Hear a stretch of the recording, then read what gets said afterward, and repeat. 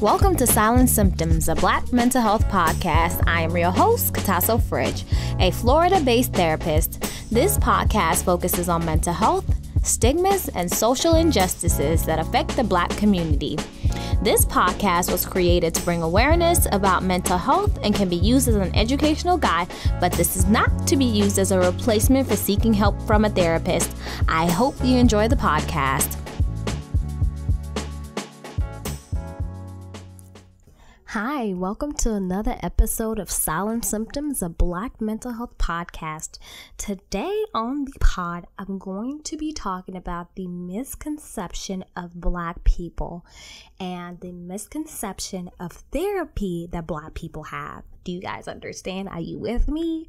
So the reason why I wanted to talk about this, because I did an Instagram live about 2 weeks ago and I talked about why I created Silent Symptoms. So I'm going to reiterate it.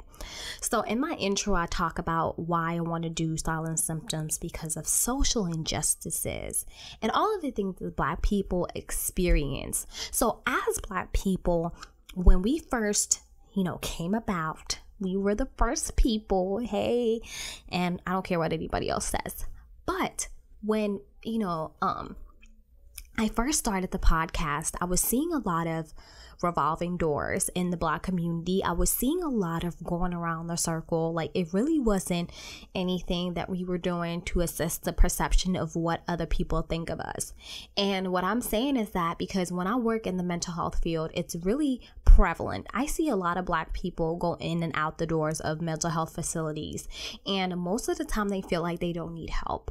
Now, I understand that Black people are the most misdiagnosed individuals ever, the most misdiagnosed race. So let's not get that twisted. What I will say is that we need to stop as a community continuing to perpetuate the cycle of generational curses, generational trauma, however you want to word that. Because at the end of the day, when we continue to create the cycle of unawareness, we're continuing to push the narrative the people have about us. And I created Silent Symptoms because we always suffer in silence. Why do we have to suffer in silence? Because, our voice has always been diminished. We going back to the days of slavery. We used to be queens and kings and run the show. But because of generational trauma that we have, passed on from generation to generation, it has not gotten any better. We have allowed our family members to live and become destructive. And once we became destructive, we allowed ourselves to continue that pattern with our children. And another destructive thing that I want to say is that we have to stop doing the things that we feel like is necessary in the Black community. You don't have to haze your children to be a strict parent. You don't have to do any of that. And I want to say this because let's go back. We go back to, all the times that we have always been mistreated. We'll stem back to slavery. We were sold. We were embarrassed. We were separated from our families. We were told that we weren't worthy. We were treated as though I don't even have the words to even formulate how deep the trauma goes with the situation. We have been so mistreated to the point where we have continued to mistreat ourselves.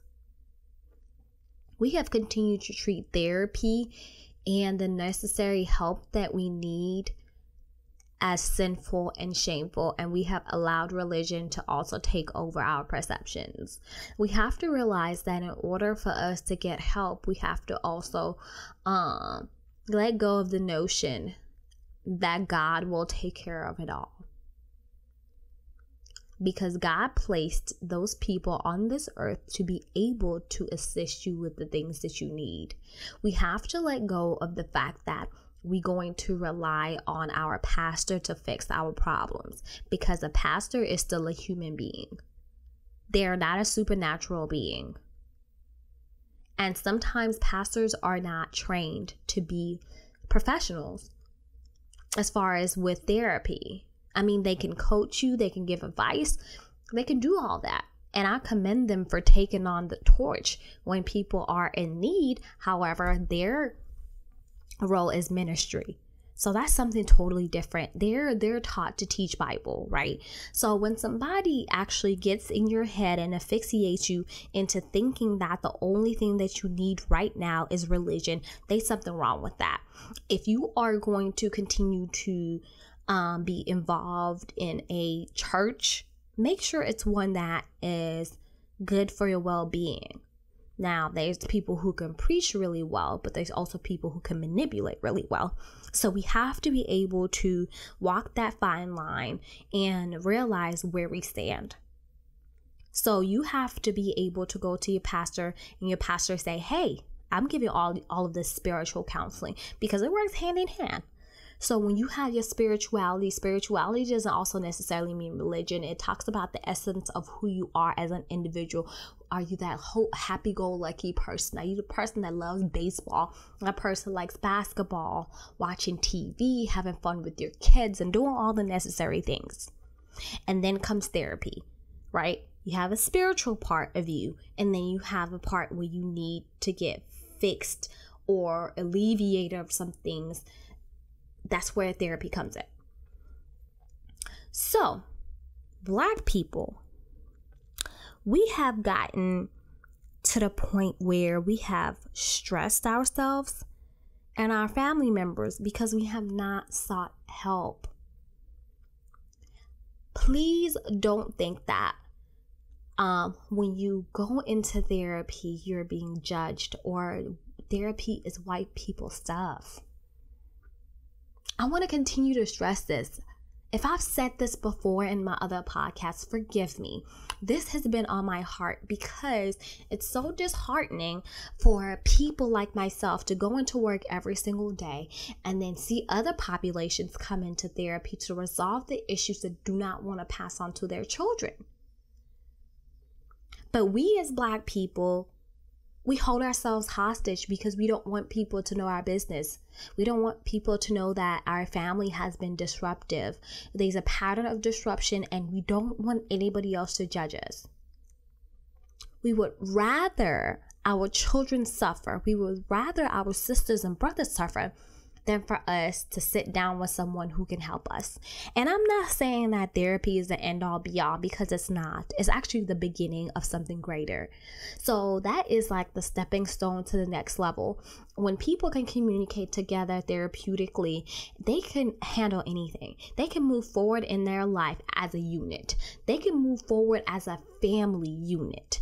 Whether this is relationship or mother-daughter dynamic, children dynamic, whomever.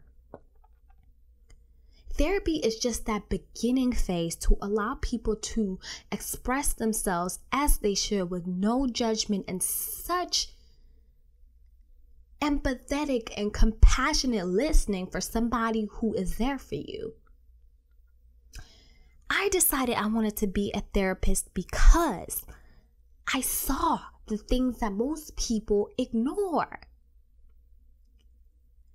We have people in our neighborhoods, or a neighborhood that we grew up in, that are sitting on the porch right now and having alcohol the whole day, just drinking their lives away. We have people in our neighborhoods that are walking around, running around butt naked. We don't understand. They're doing things that are destructive, disruptive, hurtful, and we don't get it. We say, oh, that's just such and such. She's always been that way. So maybe can we reference that and say maybe that's a mental illness? Can we at least try to get our uncles, brothers, sisters some help? Can we actually get away from what we have been numbed to and what we have created as a norm? Can we get away from that? Because I will say that when I step into the office and, there are other, racists that come voluntarily, I'm like, oh my gosh, they are here to get help. Not because they have to, but they want to. And then when I see people like myself come in, I don't want to do this anymore. Why am I here? That's what they're looking like. And now, once they see a person like myself, as somebody of color, they're more inclined to open up about all the traumas they have experienced. Not right away, but along the way. And we all have to start somewhere. And it doesn't necessarily have to be a hard road. We just choose the hard way sometimes. And I know a lot of beautiful Black men and women that are showing up and showing out and going to therapy. I know a lot of people who are doing what they can to break those generational curses or generational traumas that were inflicted on them, and they had no say-so. And they have decided to stop it and end it right there. And they may have realized that, oh, I'm being very toxic right now, and I am really inflicting my traumas on my children or my loved ones. And then they go get help. There's nothing wrong with getting that help. When silent symptoms just stemmed in my head, I just feel like it was just put in my head because there was a lot of things I was really looking at as far as a dynamic as a therapist, like what is really going on within our family systems as Black people, right? And I think that we are just one of the greatest creatures created in beautiful melanin, skin, just beautiful beings, and the essence of who we are is amazing. And we were here to create a life that is very fruitful and very collaborative with our families, because we cannot self-destruct. We have to really look into who we really are, right? And we have to also be able to call each other out.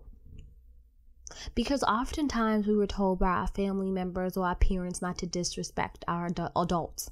And by speaking our minds, even in a tone that is not disrespectful, we're told that we're disrespectful because we're talking about the things that people don't want to say out loud.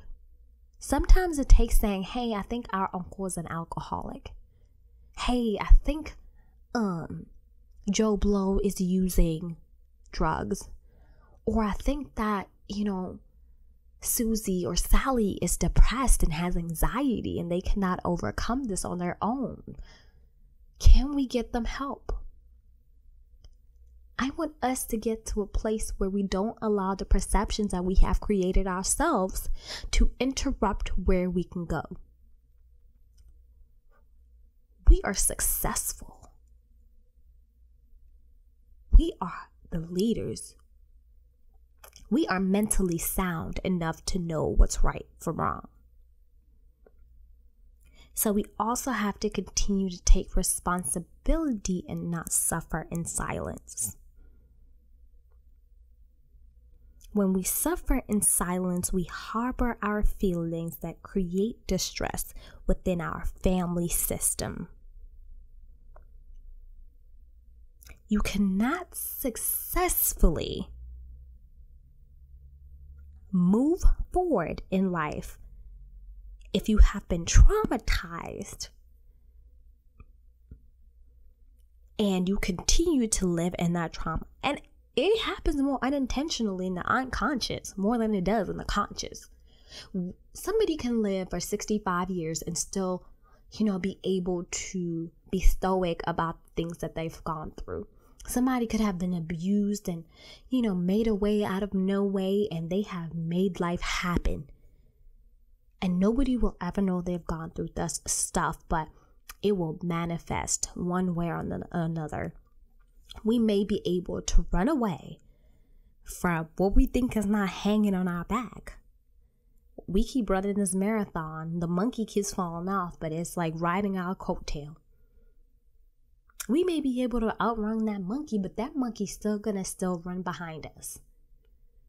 So that's the concept that I want people to see. We may be able to run away, but it'll be close, right on our heels or getting on our shoulders or stepping on us. It could be right now, or it could be 10 years from now, or it could be on our deathbed.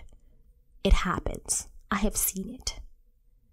Only because we wanted to continue to, keep things a secret in the family, or let's not go to therapy because Black people don't do that. We just pray about it because pastor said it'll be all right. Let's not go there. Let's give a chance to ourselves to create an environment that will be fruitful for the ones that come behind us.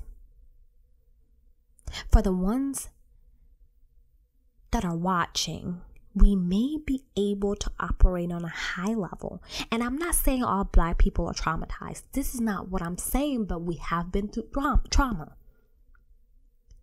There's nowhere in our lineage where we have not been traumatized. It doesn't matter if we come from Africa, from England, America. It doesn't matter where we come from. We could be Black Indians and we're still traumatized because of our lineage. So we have to be able to understand the essence of who we are and how we're going to move forward in such a way that it creates an environment where we're able to successfully grow without going backwards. And that means kicking ourselves in the butt and saying, enough is enough. We've been through too much. I love us. And this is why I'm saying what I'm saying. I love us. And I love my other counterparts, all my other races, but there's something about being connected to the Blackness of my skin, to the essence of who I am, that it creates such a passion for me that I have to speak on it so that we can move accordingly. And, therapy is a personal choice, and therapy is not for everyone. We have to also understand that. And if there are family dynamics that could be resolved on a lower level to a point where you just talk to your pastor and the issue passes, that's fine too. But we cannot go through very traumatic situations where we're not grieving or going through things where we're disregarding the people that are around us and, talking about all the trauma that you have experienced in your childhood and you're not able to move forward in such a way that is disruptive to where we can be. Like, being a Black woman as a therapist, I get to see a lot of things from a totally different perspective, and it just gives me such a greater appreciation of being who I am as a Black woman. Because, and when I say this, because I feel like Black women and Black men are so beautiful. We are so beautiful, and the opportunity that we give ourselves to have a fighting chance in this race, and we may seem like we're just falling behind on because obviously external factors that we don't have a control over, but we're not going to allow the biases created by us based on the color of our own skin hinder us for where we could be. Trauma is real. Trauma cuts deep, and we have to be able to understand how far it goes. Thank you guys for tuning into the podcast. This one was very serious, right to the heart, and I really do appreciate you guys taking this into consideration and see how it fits into your life and see how it affects you, your family members, someone that is not okay. Being able to talk to someone that we know is not fully where they need to be, and they're going through something, they're in a deep depression, or they're struggling with alcoholism, drug use, anxiety, just severe things. Let's not ignore that and normalize the things that are not okay. This is why I created this platform, to talk to us and find a way to be relatable to who we truly are. I hope you enjoyed the podcast. Make sure you like, share, and subscribe, guys. Thank you so much. Thank you for tuning in.